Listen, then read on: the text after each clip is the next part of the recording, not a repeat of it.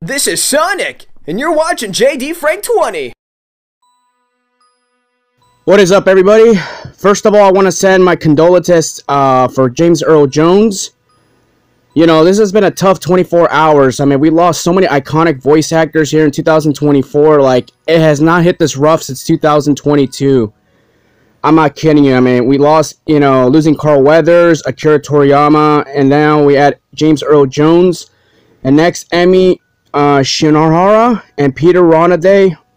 This is just hitting too hard. And of course, Rachel Lillis, we lost her not too long ago. I'm telling you, I mean, this is hitting really hard, I just want to send my deepest condolences to them. I mean, I understand, 2024 this year, it's just been, it's been unpredictable. I mean, it's been nothing but a tragic year. I'm telling you, I mean, I don't know what else to tell you. I mean, I just wanted to show my respects.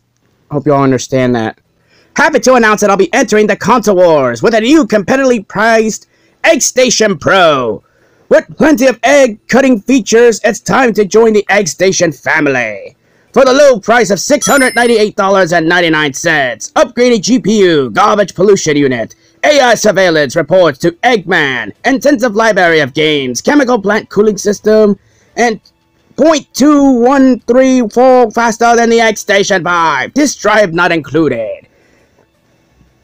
Yeah, so again, I just wanted to make a take right there. Like I said, what happened? I mean, in the 1990s, wasn't the whole purpose of gaming, just the quality of games back during the 16-bit era, during the Sega Genesis and the Super Nintendo days? Did people really care about graphics back then, or was it the quality of games you had? Because right now, gaming is not the same. In fact, it's worse now. It's more expensive for all the wrong reasons.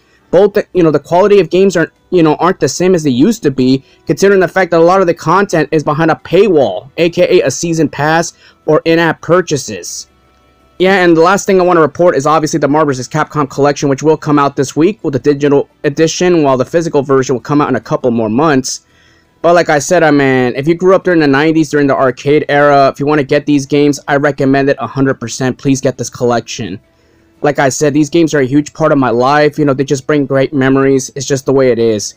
And the whole purpose of today's video is, it's a flashback back to the 90s. And it's a shame that we're already in 2024 and a huge portion of, of the 90s is gone, I mean, we lost a lot of talented actors here and there, but at least this collection right here, you could at least relive that glory of the 90s. At least for me. I can't vouch for everybody else, but that's all I have to say, Everyone, let me know what y'all think about this, and I gotta go. Peace out.